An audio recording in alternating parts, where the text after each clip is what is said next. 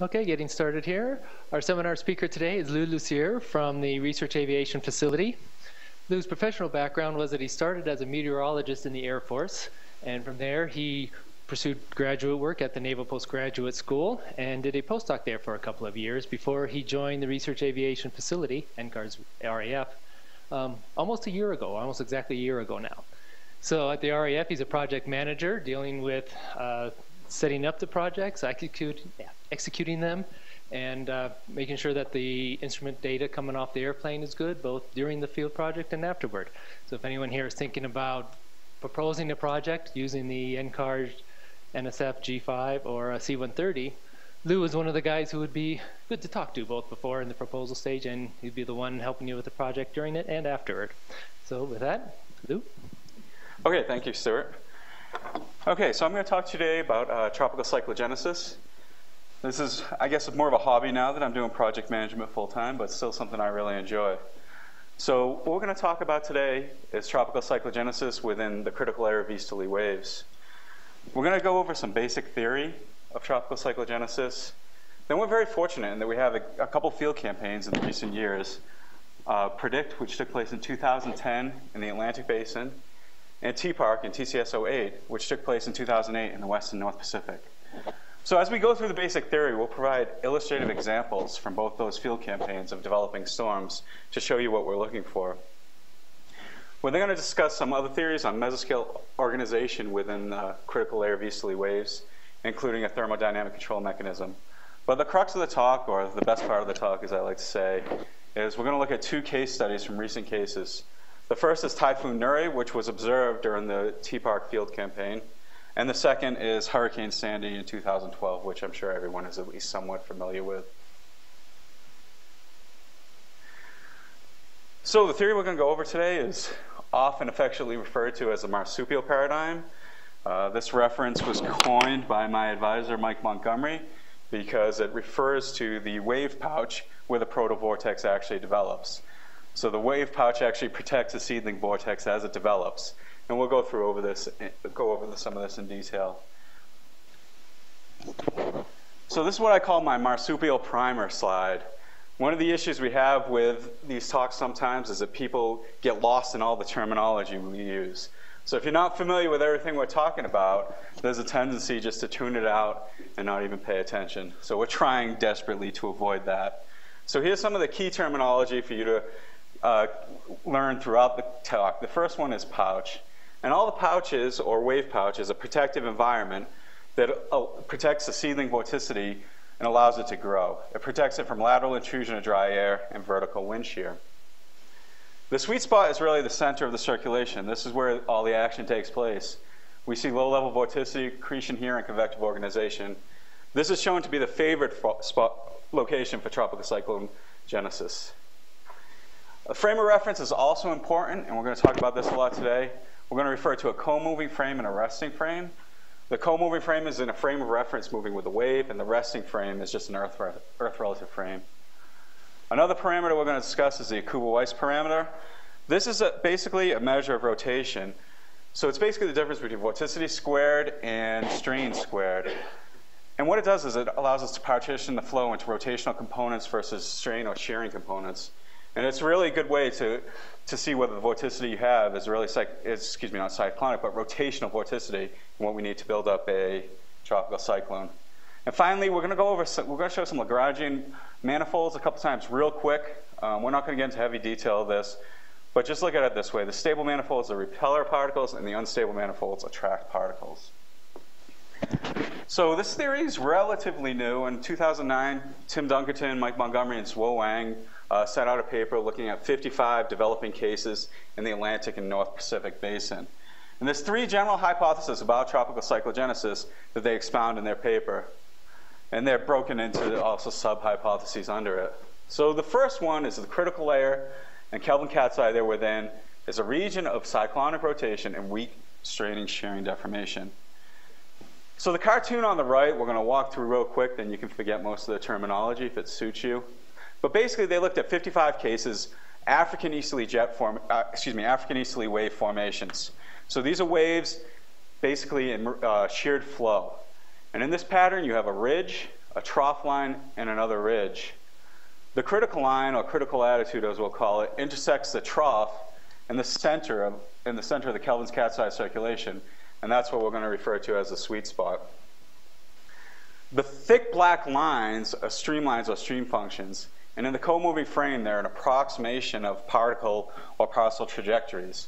So anything trapped within inside the Kelvin's cat's eye flow is within inside it, and air from outside cannot enter. The turquoise lines are basically the attractor. That's where the vorticity gets tracked to, and the convection. So you see over time, the dark pink, if you consider that positive vorticity, over time the wave breaks and rolls up and amplifies around the sweet spot location. The first sub-hypothesis of this is that synoptic and mesoscale anomalies within the wave pouch amplify and grow together.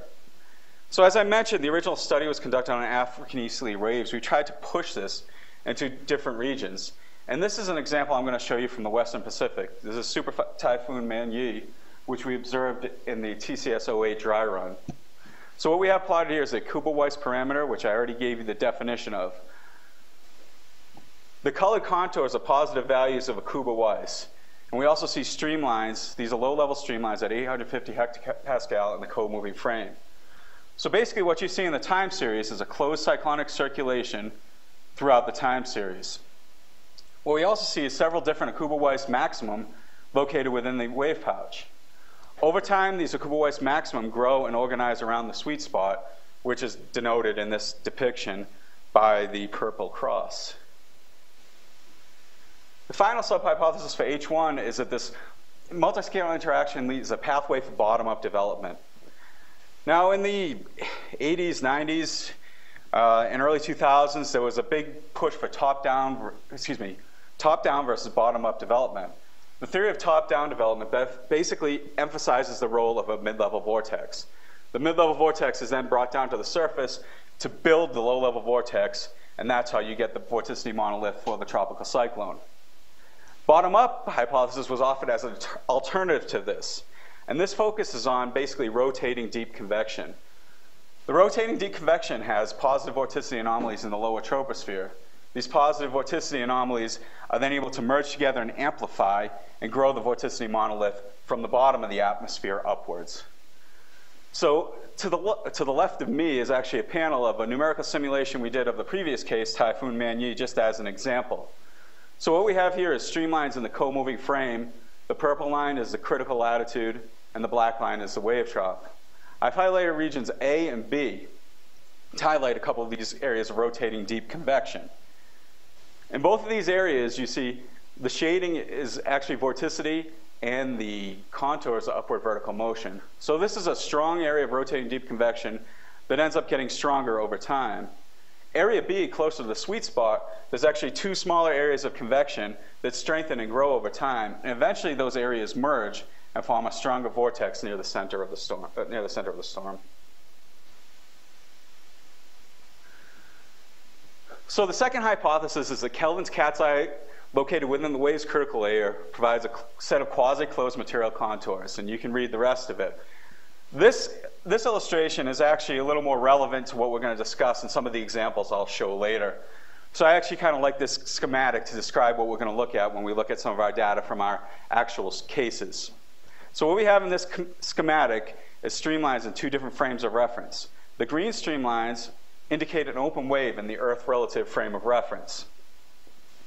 The black streamlines are actually the streamlines in the co-moving frame, and these basically are approximation of the wave pouch. You see, it's quasi-closed in nature. It doesn't have to be a completely closed boundary, and this is another idea we'll look at further along in the talk. Now, the benefit of the wave pouch is that since it's a recirculation region, it protects the seedling vortex inside from the dry air that might be outside. It also allows continued moistening with inside by repeated bouts of convection. As we've shown on the last slide, the critical latitude is a line where the wave's phase speed equals the background zonal flow, and the wave trough is the area of zero meridional velocity.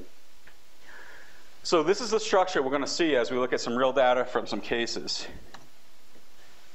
So the next thing we're going to talk real quickly about in the basic theory is the pouch structure.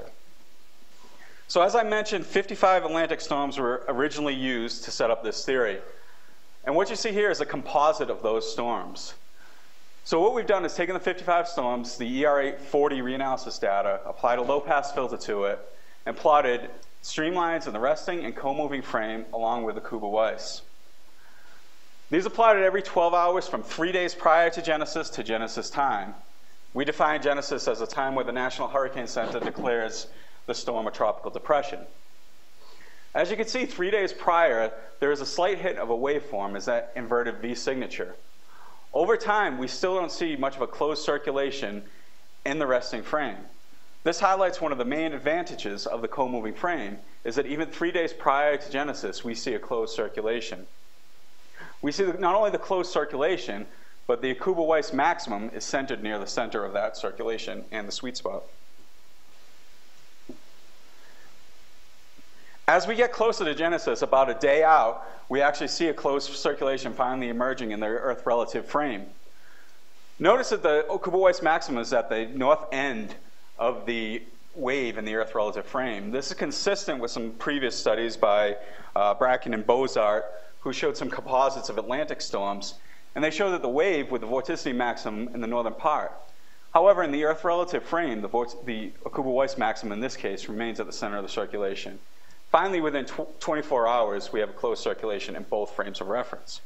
But the location of the circulation is slightly different.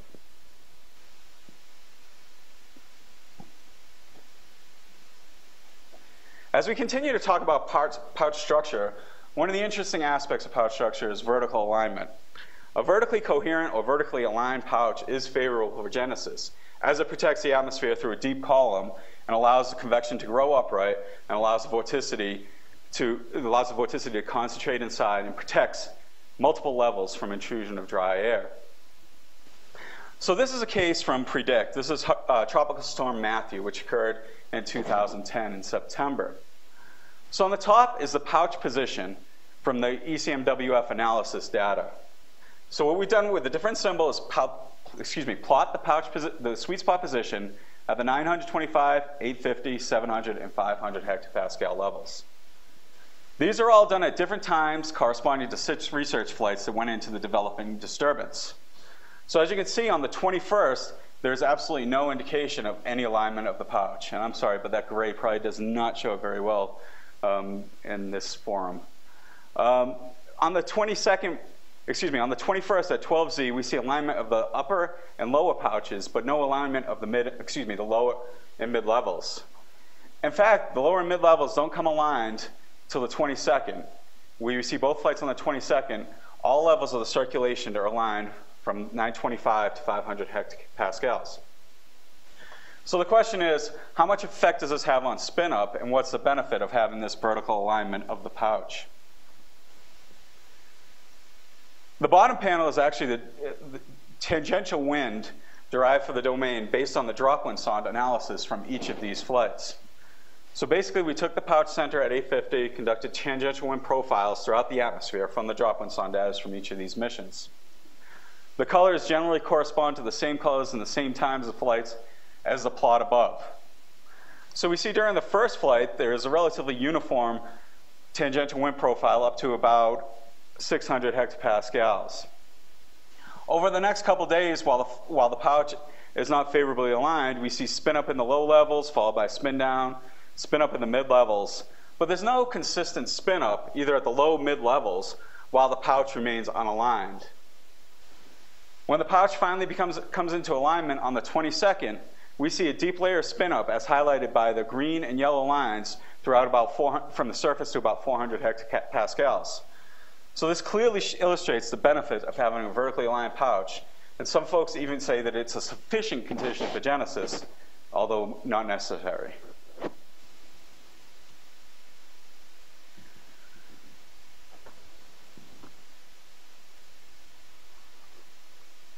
So I said we'd talk a little bit about Lagrangian manifolds, and the benefit to using these Lagrangian structures is they provide a more accurate representation of the flow boundary.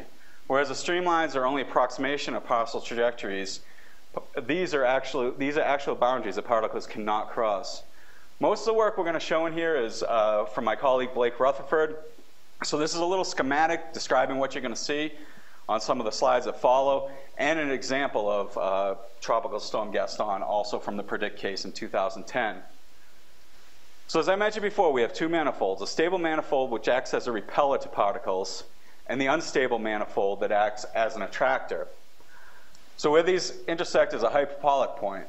Anything trapped inside here, this would basically define the pouch region. Everything in here would be trapped inside and be able to recirculate within, whereas these boundaries cannot be crossed by particles.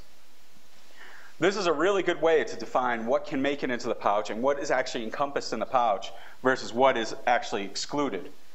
And the case we're going to show right here is from PREDICT and its Tropical Storm Gaston. Now Gaston was kind of a unique case in that the initial observations, it was a tropical storm.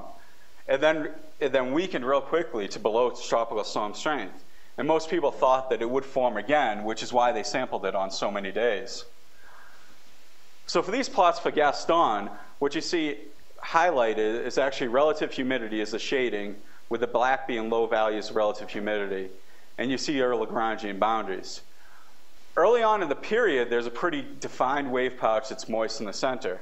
However, you notice over time the boundary beginning to open towards the south.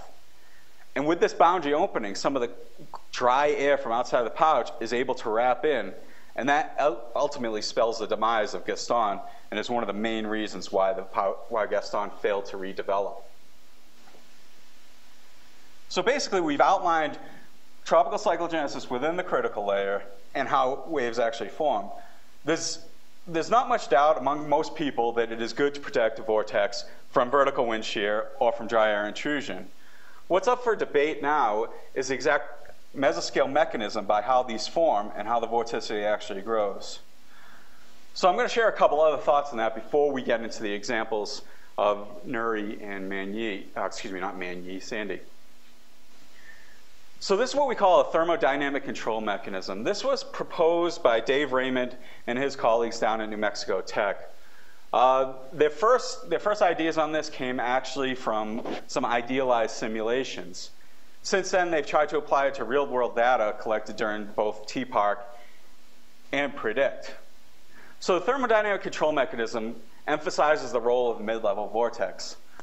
Unlike the top-down theory, it's not actually bringing that mid-level vortex to the surface. Rather, it emphasizes the mid-level vortex is able to alter the nature of convection. So the strength of the mid-level vortex alters the type of convection. We end up with a warm perturbation in the mid to upper troposphere and a cold perturbation near the surface. This leads to a bottom-heavy mass flux profile, which in turn allows convergence in the near-surface level and spin-up of the low-level vortex. This is just a couple quick examples from the Typhoon Nuri case, which we'll look at in detail later. So if you look at this plot of absolute vorticity with height from Dave's analysis of Doppler radar and dropwindsondes, for Nuri 1, we see a relatively uniform absolute vorticity pattern up to about 4 kilometers.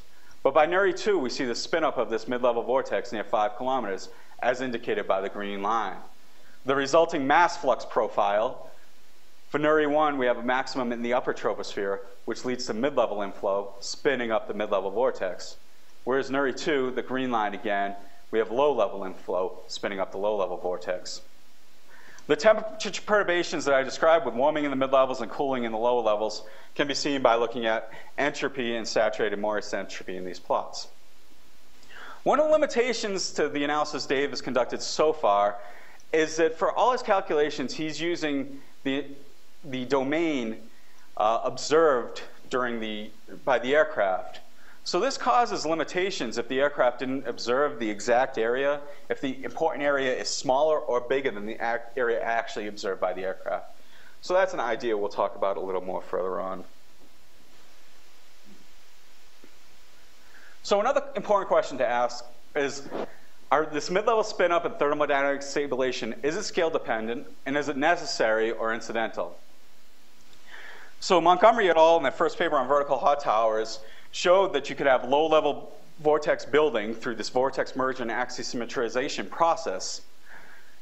And a mid-level vortex could be there, but it wasn't a necessary condition. So the next thing we're going to look at is a simulation of Hurricane Felix by Zhuo Wang. And these basically, she looked at what she called an inner pouch region, which is a 2 by 2 degree box centered on and moving with the sweet spot center, and an entire pouch region, which is a 6 by 6 degree box.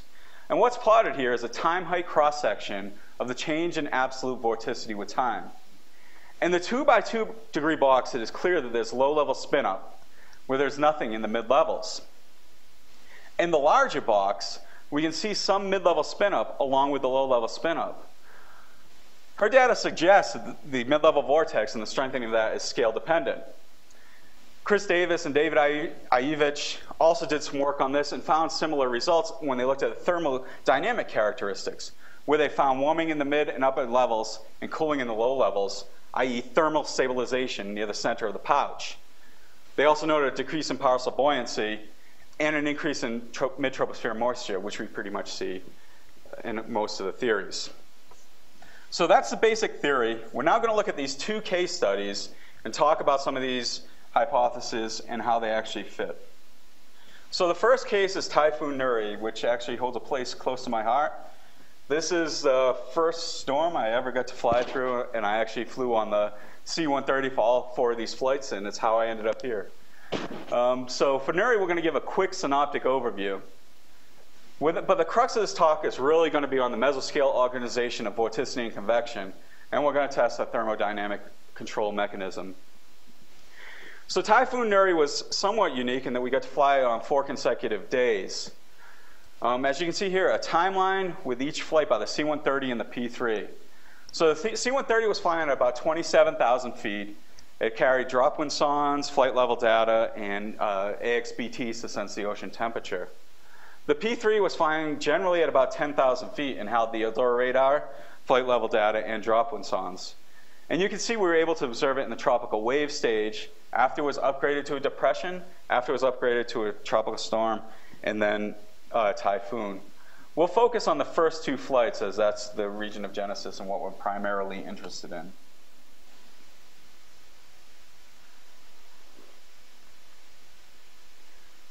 So for Typhoon Nuri, we were able to track the origin easterly wave back to the Central Pacific for over 10 days. So at top is a Hofmahler diagram of low-level 925 hectopascal relative vorticity. And you can see the wave all the way back from the Central Pacific to the Western Pacific. Now the wave had typical characteristics of an easterly wave in the Western Pacific dating back over 40 years, including the propagation to the northwest as it crossed into the Western Pacific, phase speeds appropriate with those observed decades ago, as well as a maximum amplitude in the lower troposphere. So as Nuri was going into the western North Pacific, it actually entered a region that was very hostile to tropical cyclone formation, characterized by high vertical wind shear, as well as low ocean heat content. The wave pouch was able to survive, make it through that region, and then maintain until it entered a more favorable environment.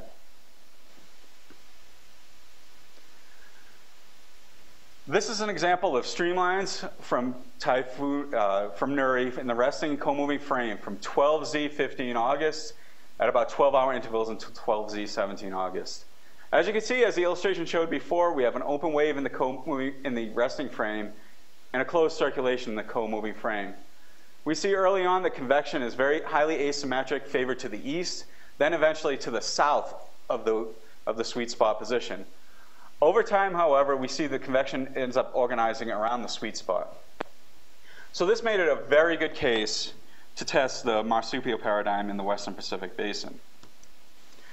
From here on, we're going to look at mesoscale organization, and we're going to look at 2 types of data.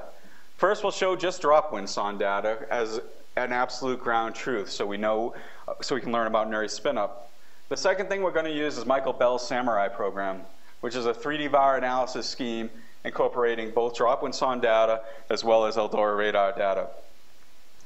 We did 2 analyses using Eldora, one at a 25-kilometer horizontal resolution. We did that one to identify the sweet spot location. We then did a 10-kilometer horizontal resolution run to analyze the mesoscale spin-up of the vortex. The plot here shows Nuri 1 and Nuri 2. It shows radar reflectivity. So basically, these are the areas that the P3 was able to sample. All of the dots and squares indicate dropwindsonde positions, with the red ones being drops that didn't have any wind data for one reason or another. The boxes are at 1 degree apart, and some of our budget calculations we're going to show we do on boxes around concentric boxes around the sweet spot position. This is to give you a better idea of the variation of data within the wave pouch. You can see we have pretty good coverage for Nuri 1 with some lack of coverage to the northwest, and there's some lack of coverage to the west of Nuri 2. But given the limitations of observational data, we feel like we have a pretty good sample to use this methodology. So this is an example of relative vorticity for Nuri 1 and Nuri 2 from the Samurai analysis at 1.5 kilometers and 5 kilometers. And what we see here is wind vectors in the co-moving frame. We see a closed cyclonic circulation, multiple mesoscale vorticity anomalies located within the wave pouch. In the mid-levels, the circulation is tilted about 2.7 degrees to the southeast. The mesoscale vorticity anomalies are not in alignment. So overall, the pouch is not in good alignment. By Nuri 2, we see amplification of all the vorticity anomalies within the wave pouch at both the lower and the mid-levels. The vortex has also come into slightly better alignment as it's pushed a little bit further, as the up-level vortex is pushed a little further west.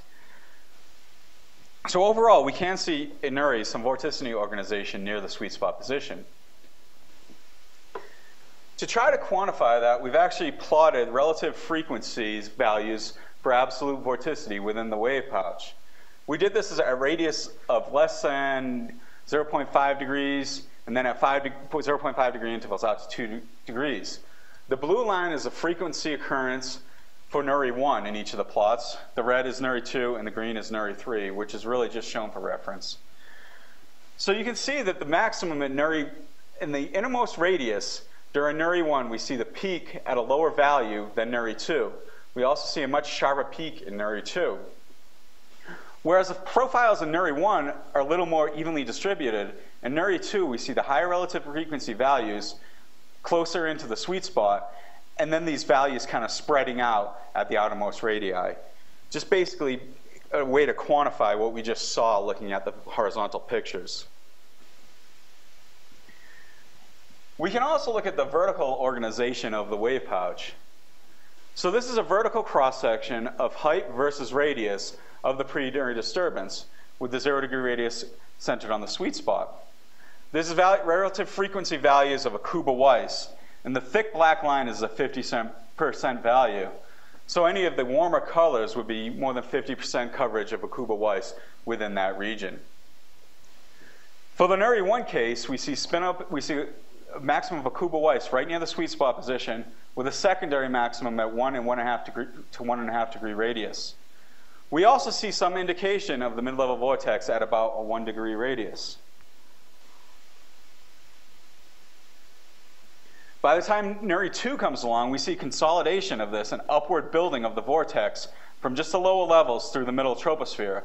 We no longer see this dual maximum, and we see concentration of this vorticity close to the Kuba-Weiss, close to the sweet spot center, and also higher up vertically in the atmosphere.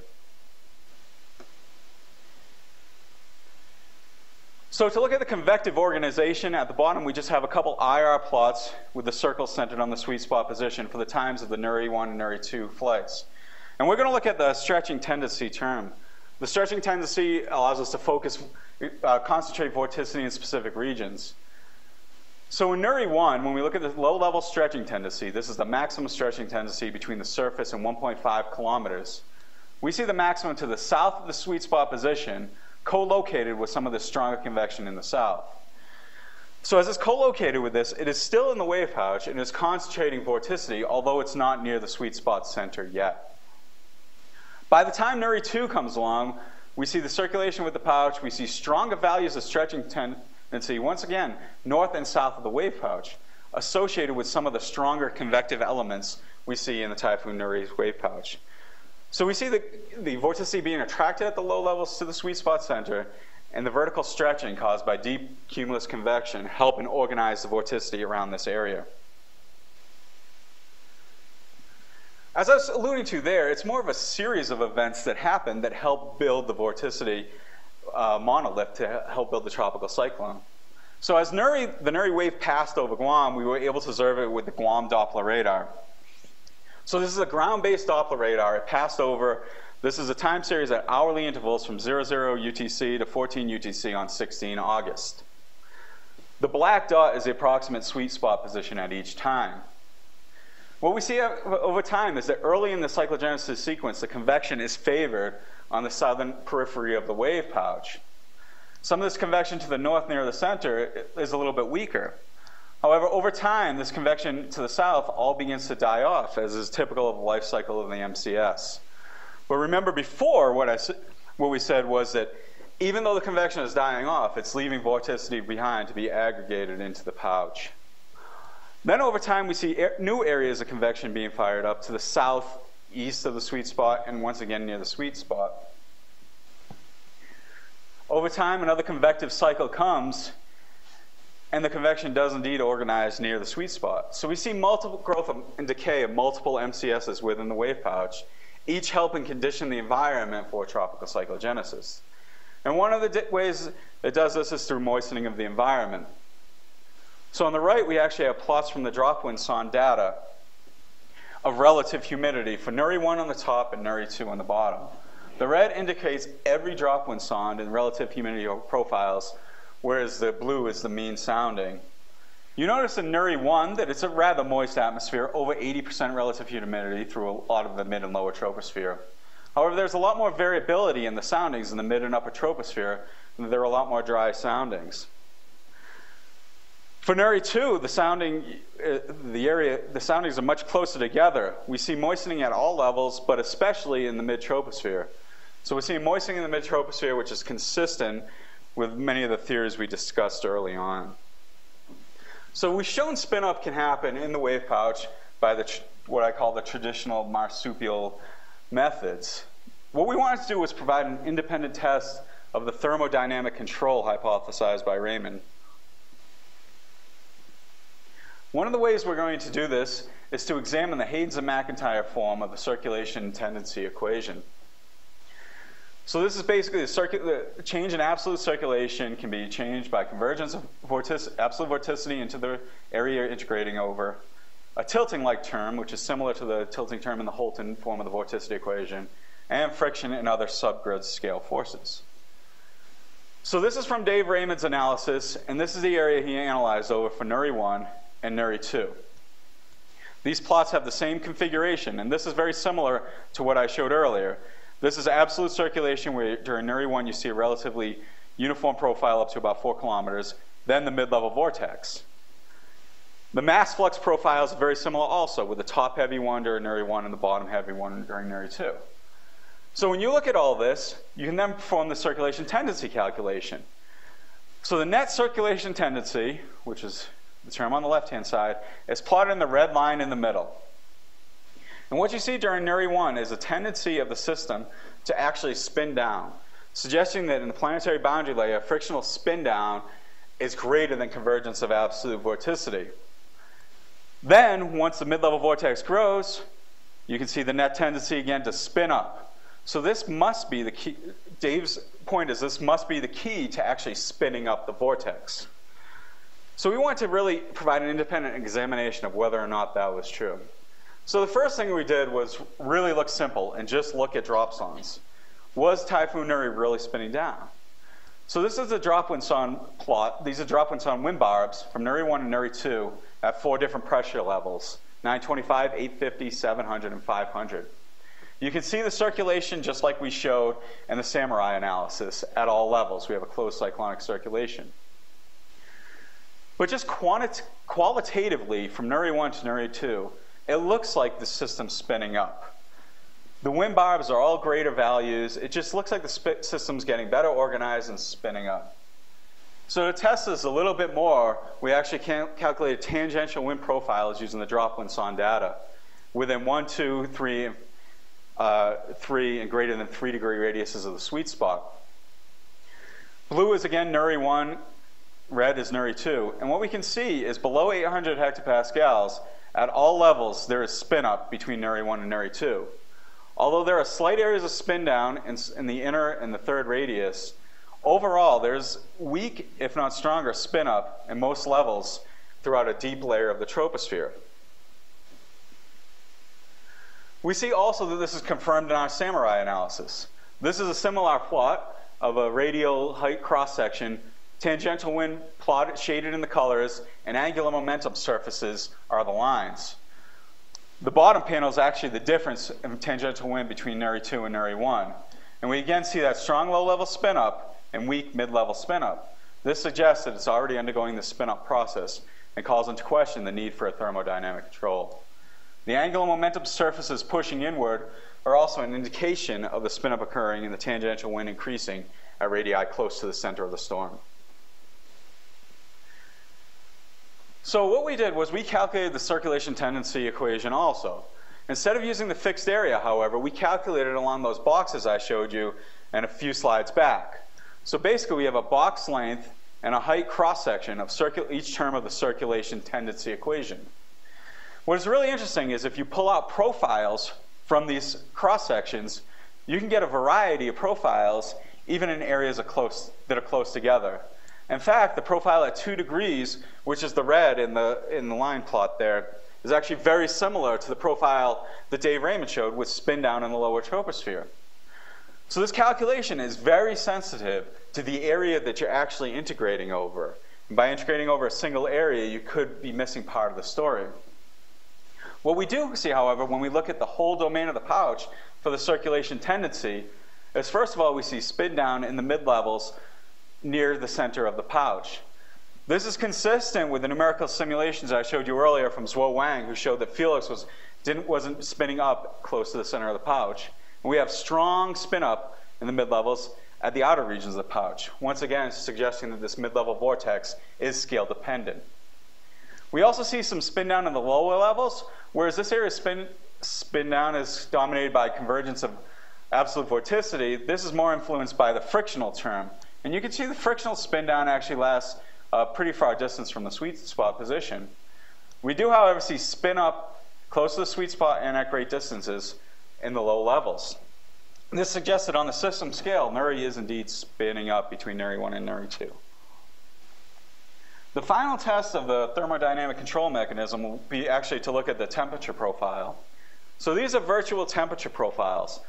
The top is for the system scale with height and changes between Nuri 1 and Nuri 2. The red line is a change in virtual temperature profile calculated from just the dropwindsonde data. And the smooth black line is actually from the samurai data. You can see they're in pretty good agreement and that there's slight cooling in the low levels and slight warming in the mid-levels. If you look at this at a radial height cross-section, however, what you see is very near the sweet spot, there is almost no cooling in the low levels. The warming in the mid-levels can simply be interpreted as the building of the warm core of the tropical cyclone vortex. At the outer radii, there's very little, if any, warming in the mid-levels, and then you have cooling in the mid-levels. This really leads us to believe that thermodynamic control was not a necessary condition for the spin-up of Typhoon Nuri. This is a quick summary on Nuri. We just went over all of this, but this is what we saw.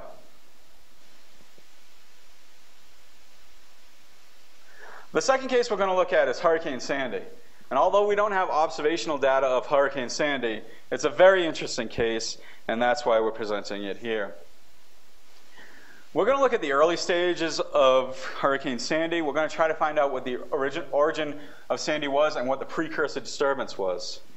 We'll examine the Hurricane Sandy wave pouch, and then we'll present a theory on genesis that's consistent with the marsupial paradigm, but through accretion of vorticity.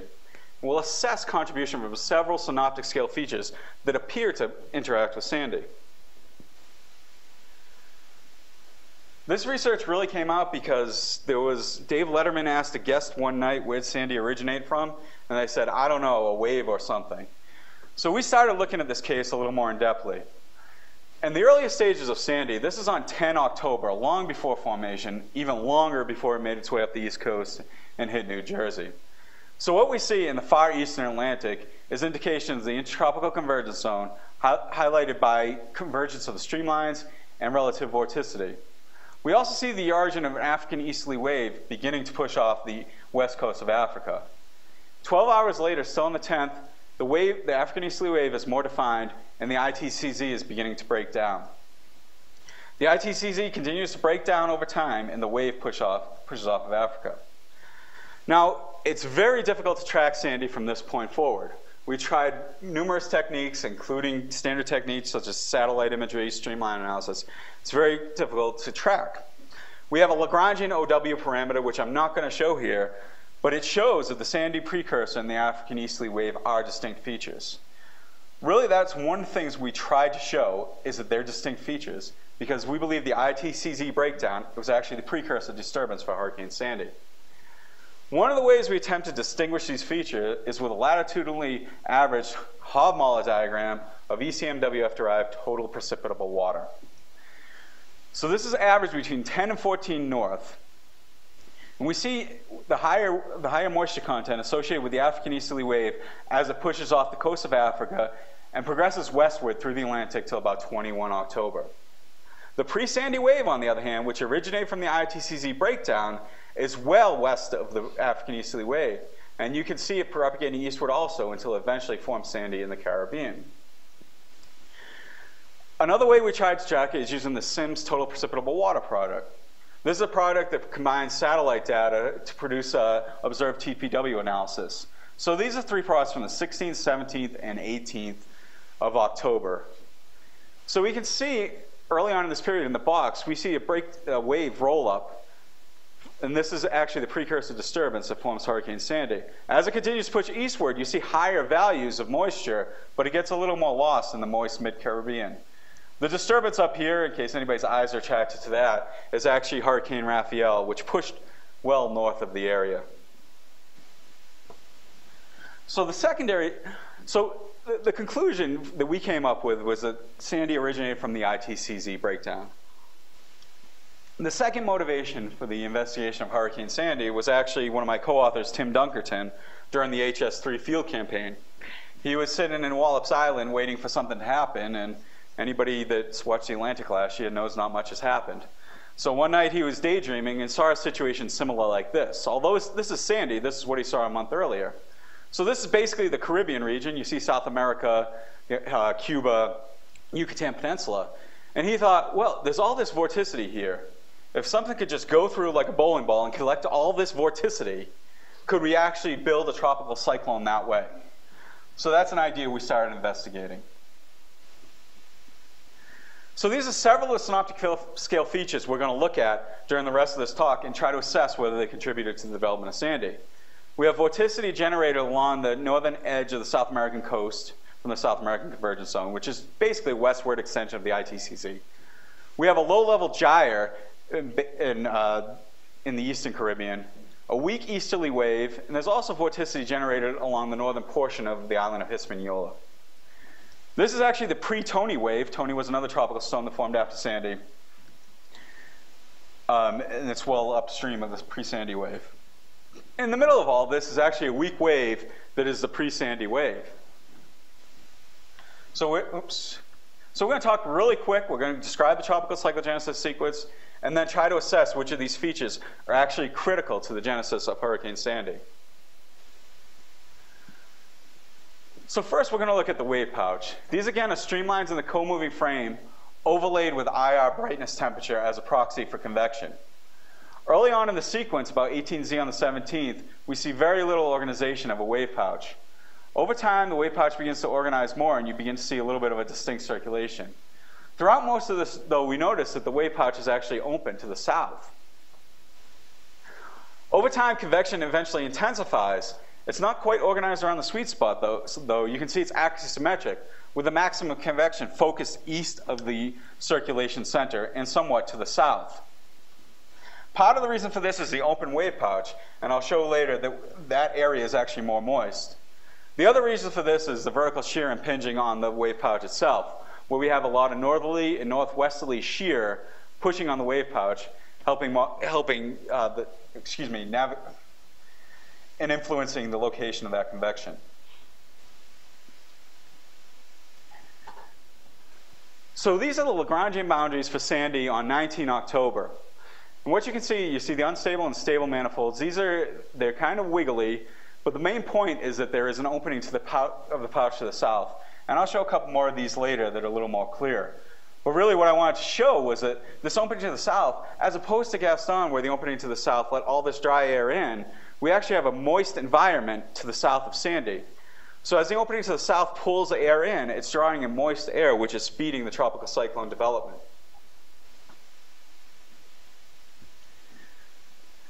So what we're going to look at is several of these synoptic scale features and try to assess whether or not they contributed to spin up and the growth and the intensification of Sandy. As the boundary to the south is open, this boundary is actually open and allowing vorticity to be pulled off the South American convergence zone basically throughout the sequence of this. This boundary is continuously open, and we show that it actually allows vorticity to enter and grow the vortex. This weak easterly wave, area B by the highlight, is able to merge with this pre-Sandy vortex also, and basically helps grow the vortex, but doesn't have much effect on the strengthening of it. You can see a little bit of vorticity north of the wave, but the Lagrangian boundary is actually solid to the north of the wave. So the vorticity generated on the northern part of the Hispaniola Island is unable to enter the pouch itself. And there's also a little vorticity around the periphery that is able to merge with the outer bands of the vortex, but likely doesn't strengthen it. So this is just a theory on genesis, and the Lagrangian boundaries will help us show what the things are that are really excluded. So this is valid on 20 October, and you can see the stable manifold that forms a solid boundary to the north. This excludes the vorticity, as I mentioned before, from Hispaniola. Boundary to the south is open, South American convergence zone, vorticity can enter. The vorticity for the Caribbean gyre is actually located outside of the boundary, created outside of the boundary. So from that, we conclude the vorticity of the Caribbean gyre had no influence on the growth of Sandy. So the summary would really be that the South American convergence zone and vorticity from the easterly wave were the major contributors, along with the vorticity associated with the pre-Sandy wave. Another way to look at this is through a latitude tracer. So what this is a latitude tracer vected forward on 20 and 22 October. You see the dark colors are low latitude air and the light colors are high latitude air. Over time, we see that more of the low latitude air is getting into the center of the system. This confirms the opening in the wave pouch and that the air from south of the system was able to enter the center of the pre-Sandy pouch. Our final way to assess these contributions is again to look at the circulation tendency equation. We're going to focus mainly on the convergence term, and we'll break the convergence of absolute vorticity up into a relative component and a planetary component. Now, if accretion of vorticity is really acting to spin up the disturbance, we're going to see some areas where the relative vorticity is dominating the spin up as opposed to the planetary vorticity, and hopefully at distances associated with those accretion areas. Next to it, we have plots of tangential wind profiles for the 20, 21, and 22 October. And all this data is computed on the ECMWF analysis data. On 0Z 20th October, there's very little indication of accretion of vorticity, as the planetary vorticity is generally the leading contributor to the total spin up through vorticity convergence. However, by 21 October, almost all the spin up is attributed to spin up through relative vorticity. This suggests that the accretion of vorticity process is actually helping to strengthen as well as grow the vortex. And we see over time the corresponding tangential wind profile, we see a broadening of the tangential wind maximum and an increase in the value of the tangential wind. Over time, we see that there are some areas and locations where the relative vorticity actually dominates planetary vorticity, suggesting accretion. I didn't provide all the plots here, but this one's kind of an extreme case. This is more of the common case where you're seeing these spurts of accretion of vorticity from several of these synoptic scale features that we talked about. So this is the quick Sandy summary. We believe the wave originated from an ITCZ breakdown. We had an opening in the pouch boundary to the south, which is an interesting deviation from the standard marsupial model, and that allowed accretion of vorticity and moist air to enter the pouch, and therefore was favorable to genesis. We talked about the first and second order contributors, and this is a good illustration of how a pouch opening can be favorable to genesis rather than the case that most people think about, such as Gaston, where the pouch allows dry air in. And that is all I have today. Thank you, Lou. Any questions for Lou?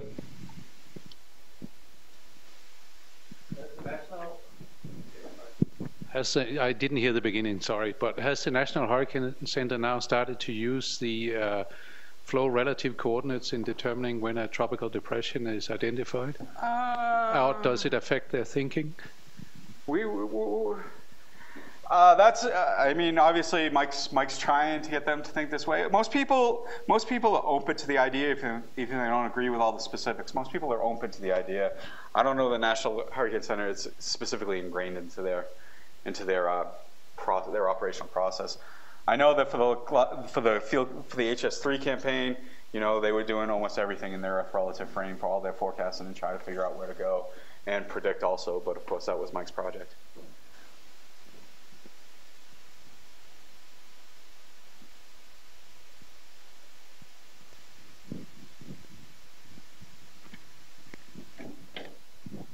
To what do you attribute the ITC-Z breakdown? That is, the ITC-Z breakdown, for this case, we don't have a specific answer. I mean, the ITC-Z can break down, it can be forced by a wave. You can get instabilities along the ITC-Z that'll cause it to break down. There's simulations showing that it'll just break down on its own within a number of days. We just don't have the fidelity to have an answer for that for this particular case. It's something we've looked at. Most of the cases we looked at have been true wave cases, and the Sandy case was interesting in that we're providing these forecasts a lot of times in real time for the HS3 and other things.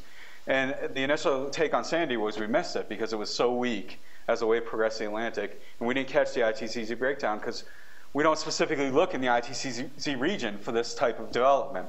So it was really a good learning opportunity for us, and it gives us another opportunity to expand how we're doing our wave tracking for the future. But for this case, we don't have the fidelity to answer that.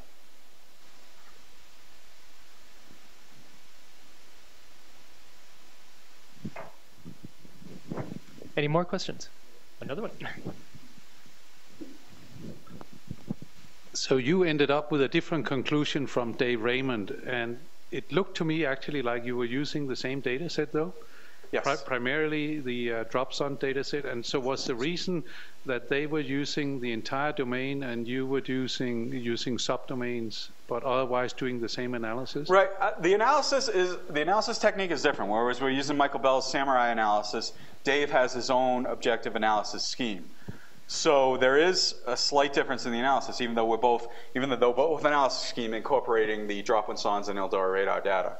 We provided, when we started examining the changes, we tried to replicate every single one of the plots in his paper. And we came close enough to replicating everything that he did with our data set that we feel that the differences aren't from the analysis mechanism, Samurai versus Dave's, but rather these differences are in the analysis technique and interpretation of the data. If you look at the plot of circulation tendency, like I said, I can pull out a profile from about 2 degrees, and it looks very similar to his calculation. And I've actually done his calculation where that 3-panel plot, and our plots look entirely similar. So the theory really is we go out and we fly these tropical depressions, these pre-tropical depressions, right? These are tropical waves. And the PI is there, and he's just drawing a square spiral or a lawnmower pattern of where he thinks the storm will be. That's not necessarily the most important region. You haven't necessarily nailed your forecaster. So by just analyzing the region that we sampled, it's probably not giving you the whole picture of what you need to know and what's important to spin up. And as a follow-up, Dave Raymond would agree on that? We've had these discussions with Dave Raymond often over the last few years, and we have tried to convince him. We've tried to convince him that our way may be right, but I don't know if right's the right word. That our way's improved, but it's not just us where we're looking at the radial profile. Zhuo Wang has done it, and she looks at radial profiles. Chris Davis does it, and he looks at an inner and outer pouch region. So they've both shown that the thermal structure in the inner versus the whole pouch is different. So it's not just us, that's looking at this. There's several people have shown there's different thermal structures between the inner and outer pouch region. So yeah, we've talked to Dave about this all the time. He reviews our papers, we review his, we go back and forth. And we need another field project to sort it out.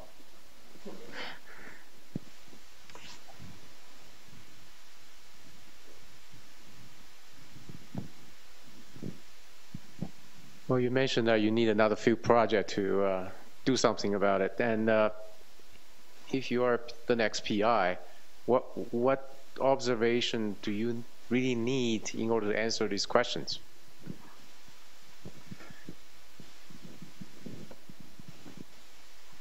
A radar would be nice.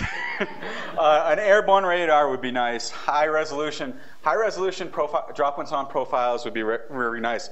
The dropwindsonde profiles, if we get them high spatial resolution, sampled from high spatial resolution, I think those would do. And you need a lot of them because, like I said, we don't know exactly what the right area to measure. So the best strategy from my perspective is to do some kind of square spiral, carpet the area with dropwindsondes, and have the P3 or some other aircraft operating within, or APAR operating within, with a radar. That would be, I think, the best strategy. But we really need, high spatial resolution and high vertical resolution data to accomplish this. So in Predict and T-PARC, we tried, there were multiple aircraft in the experiment. And do you think you need more than one drop-sound aircraft in order to get what you need in terms of temporal and spatial resolution? Just from dropwindsondes or for? Yes. I think if you had the right aircraft, you could probably do the dropwindsondes by yourself. If you had the right aircraft and the right capability to launch them quick enough, you could probably do it with one aircraft. And T-PARC and TCS-08, the Eldor radars, was wonderful. The case of Nuri, we still have tons, I shouldn't say that, but there's still a lot that can be learned from the radar data we collected just during Nuri. So that's an invaluable aspect to this. But I think you could probably do it with one if you could get the drops out fast enough and have good spacing and good prediction location. With regards to the sondes, how much importance do you think you mentioned higher altitude sonde releases. How important is higher altitude sondes with respect to what you had from the C-130? So for T-PARC, basically the C-130 was at 27,000 feet and the P3 was generally around 10,000 feet. For Predict, the G5 was at whatever, 40, 41, 42. For HS3, they have the Globehawks out there flying at 50, 60. The main benefit, one of the disadvantages to flying lower is you can't calculate full profiles and you can't calculate CAPE, you can't calculate buoyancy. You don't get a full profile of the atmosphere, so you can't accurately calculate CAPE. And this is something that's been in a couple of Chris Davis' paper where he's looked at CAPE differences, talking about the stabilization between the inner and outer pouch. And this is something that we really need to look at more closely and really need to evaluate. And if you have the aircraft flying at 27,000 feet, such in the Nuri case, we're not sure that we can calculate the full value of CAPE because we don't know if we can lift the parcel to the equilibrium level. That's something we're actually looking at now. So that's why the higher altitude drop sondes are really important for this type of study.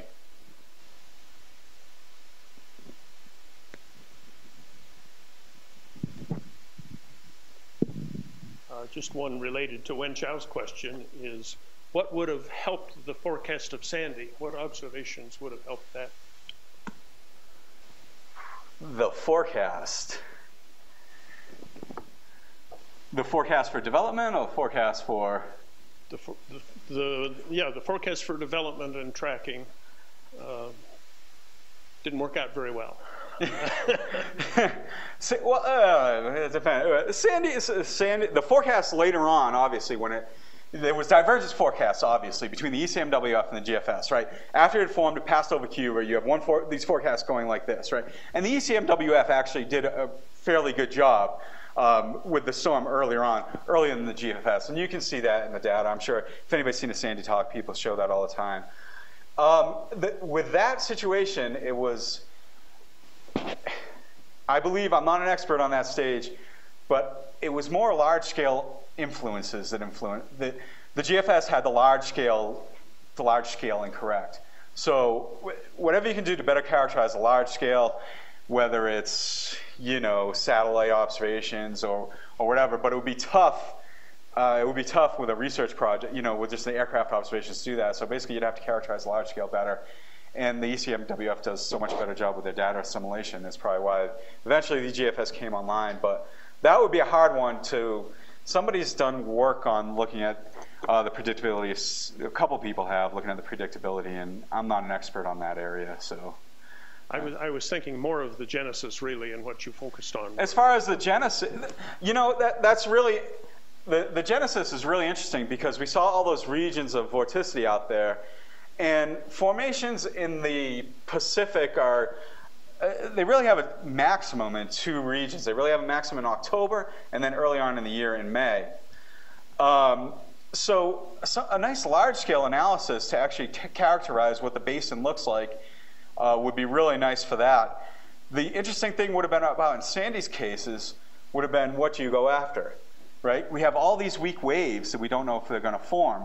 So would you even be able to pick the right thing to go after? And that would be a challenge. But I think generally the same observations would be needed. Dropsondes, Eldora radar data, and go from there and really be able to characterize the true state of the environment before you can predict it.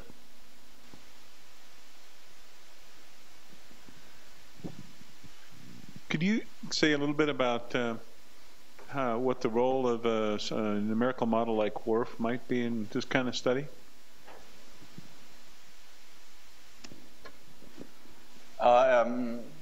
We have, okay, so most of our studies most of the studies I do are observational-based studies, where we're trying to look at the observations, find out what's happening. Some interesting studies that, not that I'm doing, but one of Mike Montgomery's students, some of his colleagues are doing, are some data denial studies from Typhoon Nuri, for some of the HS3 cases. They're doing some data denial studies where they put in observations, run the model, see if it forms, taking the observations out, run the model, see if it forms. They're pretty early on some of the work. They're doing some HS3 and some predict cases. They're early in some of the work. That's a good application of the observational quality. With radar observations, it's all about the data assimilation and what you keep and what you don't. And I'm not an expert on data assimilation, but some people throw almost everything out, say the radar observations didn't matter. Other people say the radar observations really didn't matter.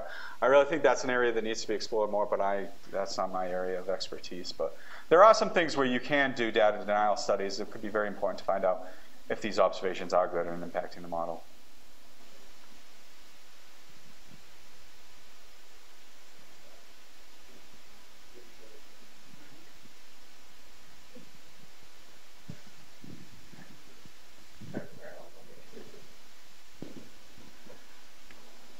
Any more questions? Guess not. Let's thank you, Lou, again.